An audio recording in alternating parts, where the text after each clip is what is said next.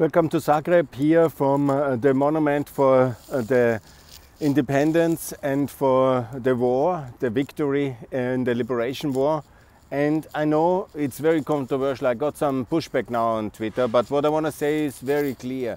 We have to honor Franjo Tudjman for his achievement as the liberator of Croatia. And he has deserved that. Yeah? He has liberated his country, and it was the right thing to do. And he has, of course, huge contribution to the independence, to the victory and to the freedom of Croatia.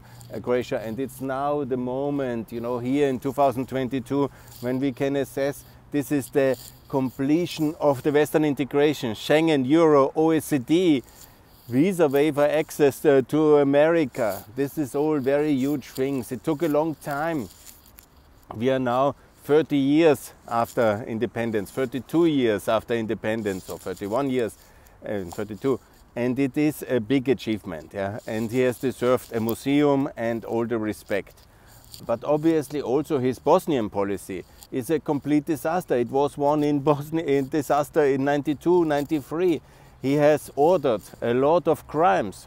So it's a mixed legacy. But we must be able, this mixed legacy, to divide it in two pieces. His achievements for Croatia must be honored. He's a hero of European dimension. But of course what he did against Bosnia must not be continued. And the biggest problem is that Croatia is now continuing this failed policy in Bosnia. And that's very bad. No to any tribal policy in Bosnia. We need to have Bosnia in NATO, in the Euro, in Schengen, in OECD, in the EU. This is the way forward. Yeah?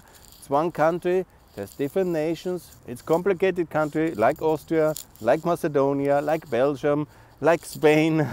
We have really many complicated countries, only complicated countries in Europe. And now the idea is to be a bit decent on the side of Croatia. Of course, you know, to overcome the tragic parts of the past is absolutely an obligation for any human being and any state in Europe. Yeah? Of course, you know, all the crimes also during the Second World War, they must be commemorated in a European fashion and manner. And obviously all things which went wrong in Bosnia during the Bosnian War must be commemorated as well. There must be also a museum for that. There must be also clarity on that one. But Franjo Tudjman, for his achievement to build independent and free Croatia, must be honored. And then, of course, must be explained what he did wrong. And under American tutelage and guidance, he got onto the right way again, and he stopped his criminal activities in Bosnia. But nevertheless, he is a hero for freedom, for Europe, and for European Croatia. And such complexities, you know, they are part of reality. Huh? Nobody is one-dimensional. Nobody, especially in politics, is one-dimensional. But we always supported him, alles mag, and also in the beginning Wolfgang Schüssel. That's another topic. I will discuss a lot about it. Austrian politics, for example, was very good for the Balkans under Mock and Busek. And it moved then during the first Schüssel mandates as well. But later he moved towards Russia. And that was, of course, a big mistake. And so it's not so easy to say one thing and this is it. Yeah? You have to see different aspects. So Franjo Tudjman definitely has deserved a museum, but also his Bosnian policy must be in a museum. And now there is this big competition between President Mijanovic and Plenković, the Prime Minister, who is the more nationalist in Bosnia, is the wrong way to commemorate and to keep the legacy of Mr. Tudjman high. It must be a museum. He must be honored for his achievement for Croatia. But of course, his tragic failures in Bosnia before the Washington Agreement must be commemorated as well. And that's simply the complex legacy of all the Balkan wars. Yeah? We have to be clear, and we have the capacity. You know, if we cannot do it, let's get an American professor in here, and let's be with the facts. And obviously, you know, every of the European leaders in post-Cold War history and also in the Cold War has a lot of pluses and a lot of minuses. But this is the way. And freedom has been achieved in Croatia under complicated circumstances, and it's now there.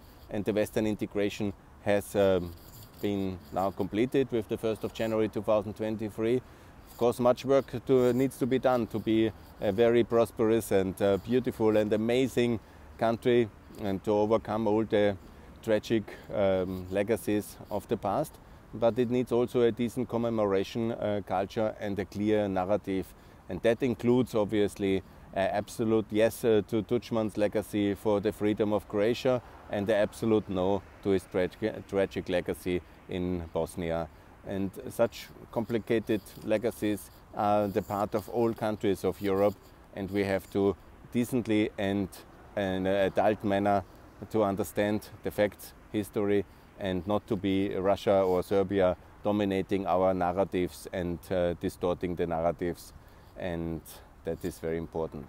I do that every year when it's also about Oluja, about the liberation of the Krajina and the victory in the liberation war. There's also always a lot of wrong narratives out there, and we must definitely make a clarity that this was a war of liberation, and there was no genocide on that one. The genocide happened in Akinci and before the Washington Agreement by Croatian forces, also in Mostar and in many places, and the genocide happened in Srebrenica by the Serb forces as a response to the loss of the war and to their effort to complete ethnic cleansing of eastern Bosnia, which they have started already in '91, and they continued until July and August '95, until they were stopped with Western firepower and American airplanes. And that is exactly how we should see the world, because it's exactly how it was, and this is exactly what also needs to be done in Ukraine, to liberate Ukraine with help of Western power and air power, sea power, land power, and to liberate all countries from Russian or Serbian genocide. One day Serbia will also see the world like this and move to the West, but until then it must be isolated. So, honor the heroes by the narrative as I explained it here now, and let's also build a monument and a museum for Franjo Tudjman. Thanks a lot. Bye.